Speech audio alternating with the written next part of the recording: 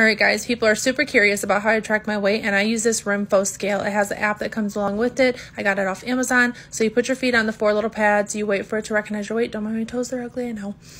Once you go into the app, it breaks down your weight in all kinds of different aspects, and it also has a place for you to track your body measurements every month, as well as it can keep track of your weekly weigh-ins, monthly, however you choose. This is where I got it from off Amazon, but I do want to make sure that you know that it is all max weight of 396 pounds.